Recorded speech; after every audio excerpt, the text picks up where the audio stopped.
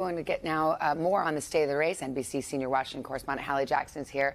Hallie, good morning. So they finished off the battleground tour, the first rollout of Harris Walz.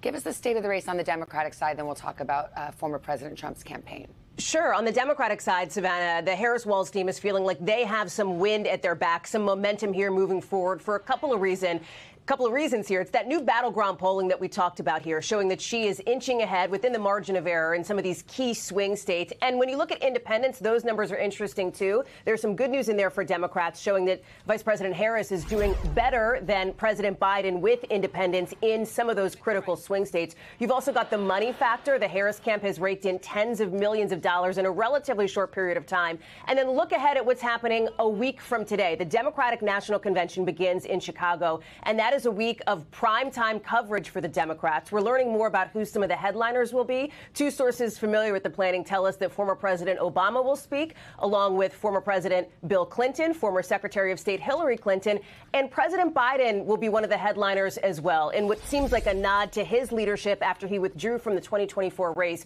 In a new interview just recently, Savannah, his first since he decided to step off the 2024 ticket, he says he did so partly so as not to be a distraction for Dems.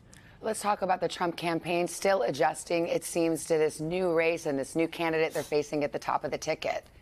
Yeah, there's a sense from senior advisors that this is a so-called Harris honeymoon that may not last all that long. They see the fundamentals of the race as still being fairly consistent here, and that is a real focus on two big issues, the issues that we've been talking about for months now that voters care about, the economy and immigration. On both of those issues, battleground polls show that former President Trump actually polls better than Vice President Harris on that. So there is a desire, I think, from those I've talked to in the Trump orbit for the former president to focus on that, to focus on policy. What we've seen from him, though, over the course of the last week, several weeks, if not longer, has been a focus on nearly anything but. He's been litigating this issue of crowd sizes, making false claims on that front, suggesting that President Biden may try to, with no evidence, reclaim the nomination at the DNC. There's nothing that would support that happening here. Of course, Vice President Harris is looking to combat on both of those issues, going on offense on both the economy and immigration. Savannah. All right, Hallie, much to discuss. Thank you very much.